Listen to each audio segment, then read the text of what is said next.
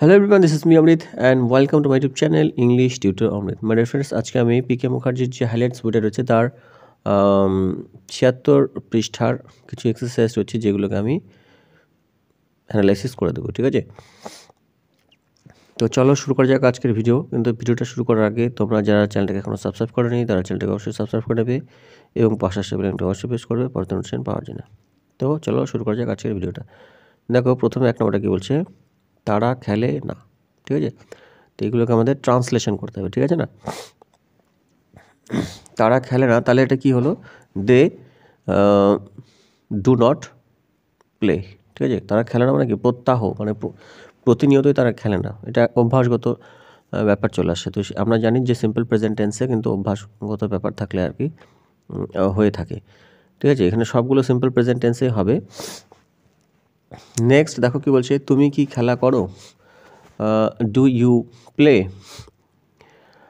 Next number 3 দেখো কি বলছে, সূর্য পূর্ব দিকে ওঠে। তো সেক্ষেত্রে এটা কী হবে, the sun rises in the east. আমরা জানি যে সিম্পল প্রেজেন্ট টেন্সে ভার্বের শেষে এস অথবা ইয়েস যুক্ত করতে হয় যদি সাবজেক্টটা থার্ড পারসন সিঙ্গুলার নাম্বার হয়ে থাকে। তো দ্য সান এটা আমরা জানি যে থার্ড পারসন এবং দ্য সান বলতে একটাই রয়েছে, সেই জন্য এটা সিঙ্গুলার নাম্বার, সেই জন্য আমরা এটাকে ভার্বের শেষে এস লাগাবো, ঠিক আছে? নেক্সট দেখো নাম্বার 4 কী বলছে, লীলা কি তোমাকে চিঠি লেখে। তাহলে সেক্ষেত্রে কী হবে, do Leela right you a letter. Next number 5 দেখো কী বলছে, সে কি এখন চিঠি লেখে। তো সেই ক্ষেত্রে এটা কী হতে পারে, ডাজ হি রাইট লেটার নাও। এবং নাম্বার 6 দেখো কী বলছে, আমি তাকে চিনি না। তো সেক্ষেত্রে হতে পারে এটা কি, I do not know him. এখানে দেখো যে ভার্বটা দেওয়া রয়েছে মেন ভার্বটা, সেটা কিন্তু পাশে ব্র্যাকেটে দিয়ে দিয়েছে, ঠিক না? তো নেক্সট দেখো 7 নাম্বার কি বলছে, তুমি কি সিনেমা দেখো, ডু ইউ ওয়াচ সিনেমা। এখানে কিন্তু সি হবে না, ঠিক আছে? সি এবং ওয়াচের মধ্যে কি পার্থক্য, সি মানে সাধারণভাবে কোনো জিনিসকে দেখা, ঠিক আছে? এবং ওয়াচ মানে হলো কোনো জিনিস ইন্টেনশনালি দেখা। ইন্টেনশনালি মিনস কোনো জিনিসকে মনোযোগ সহকারে দেখা। যখন আমরা কোনো জিনিস মনোযোগ সহকারে দেখব, মন থেকে দেখব, তখন সেটা আমরা ওয়াচ করি। এবং যখন আমরা সেটাকে এমনি দেখি, ভাষা হিসাবে দেখি, যেটাকে আমরা মনে করার কোনো গুরুত্ব মনে করি না, ঠিক আছে? তো সেটা হবে সি। আশা করি বুঝতে পেরেছ। বা তোমরা যদি এর উপরে ভিডিও চাও তাহলে আমি ওয়াচ এবং সি এর যে ডিফারেন্স সেটা আমি করে দিতে পারি, ঠিক আছে? নেক্সট দেখো কি বলছে, নাম্বার 8, মেয়েটি কি চা খায়।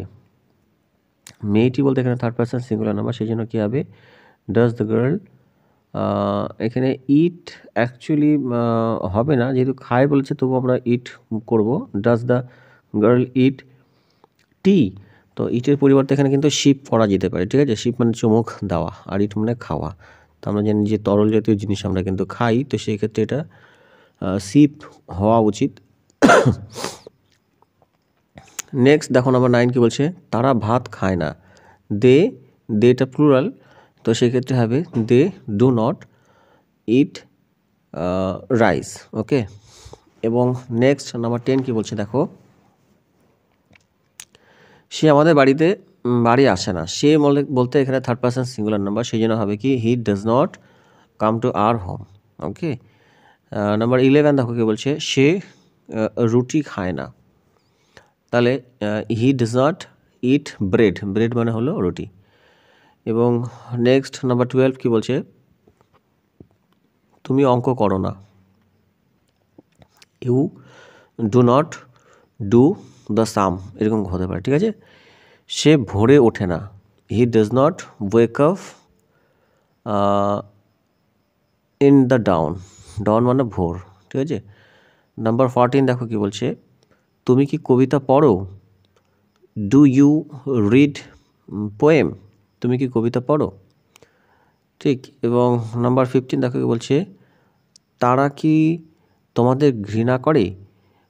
তারা বলতে এখানে যেহেতু প্লুরাল রয়েছে, তাহলে do they hate you. Number 16 কি বলছে দেখো, তুমি কি কফি পছন্দ করো না? Do you not like coffee? এখানে লাইকের পরিবর্তে প্রেফারও করা যায়, যেহেতু এখানে ব্র্যাকেটে লাইক দিয়েছে তো সেই ক্ষেত্রে আমরা প্রেফারটাই করবো, ঠিক আছে। নেক্সট নাম্বার 17 কি বলছে দেখো, সে ভালো গান করে না, তো সেক্ষেত্রে হতে পারে he does not sing well, ঠিক। নাম্বার 18 দেখো, তুমি কি চিঠি লেখো? Do you right letter? Number 19, তারা আমাকে শ্রদ্ধা করেনি। তো সেক্ষেত্রে হবে করে করে কি, মানে এটা কোশ্চেন, আর করেনি হলে কিন্তু সেটা পাস্টে হয়ে যেত, ঠিক আছে। তো তারা আমাকে শ্রদ্ধা করে কি, তাহলে ডু দে রেসপেক্ট মি, তারা কি আমাকে শ্রদ্ধা করে।